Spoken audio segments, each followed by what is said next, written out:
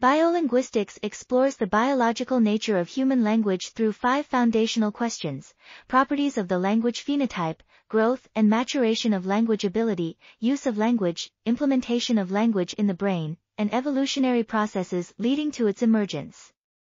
The study examines whether our linguistic capacity is due to direct selective pressure or developmental/biophysical constraints, and assesses whether neural/computational components are unique to human language or shared with other cognitive systems, providing new insights into theoretical linguistics, psycholinguistics, comparative animal behavior and psychology, genetics/genomics, and raising challenges for future research.